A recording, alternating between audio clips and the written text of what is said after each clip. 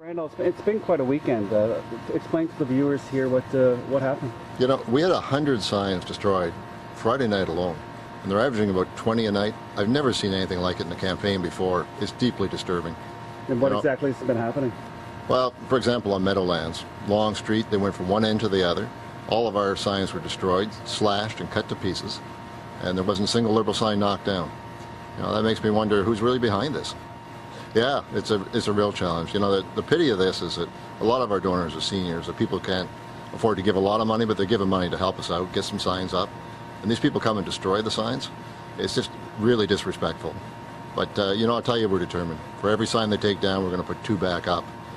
You just can't, you can't win an election with this kind of tactic.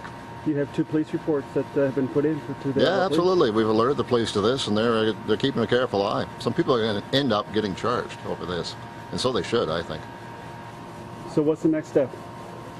Just increase vigilance from us, and I hope the police catch these guys. But, you know, I'll tell you, it's frustrating because when you see people using tools, people going out day after day, you know, this isn't kids destroying signs. You see some of that in every election. This is people who, I don't know if they're being paid to do it or what their angle is, but they're working hard at it, I'll give them that. Yeah, you can see that, you know, ordinary people out there are really disturbed by this. They're talking about it on Facebook, they're talking about it on Twitter. You know, people just think it's just not right. You know, disgusting is the word that I see most often mentioned on social media. And I hope, you know, people keep a good eye. If you can get a picture of these people taking the signs down, police will love to have it, I'll tell you.